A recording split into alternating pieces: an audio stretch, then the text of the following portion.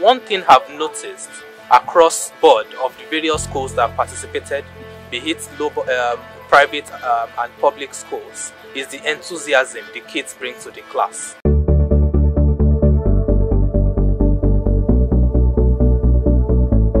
Green, yellow, red. Very good.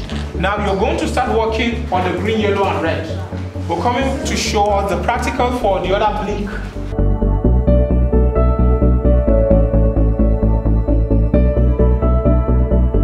M-A-R-Q-U-E-E. And you close the what? You close the bracket. Robots can be created for any specific task you think about, anything, and that's why there's a lot of development going on. Beyond this that you are being introduced to, this is just like an understanding of what robot can do. My stay here was great. I learned about robotics, and robotics has made me know that nothing is impossible. I aspire to be a computer programmer in the future, and creating websites and other things will surely help me. We're planning on carrying out a traffic light. It has been really enjoyable.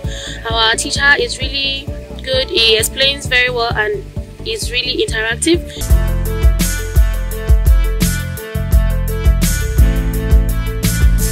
In Nigeria, we are still used to the traditional way of doing electricity. So we're seeing how we can introduce students and teachers to renewable energy, where we can source for power using other means.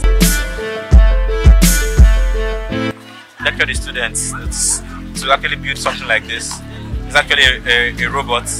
You know, we taught them on how to build this from scratch and also to program it to carry out simple tasks. I welcome you officially to the Science and Cocktail event, a mixture of science and cocktail.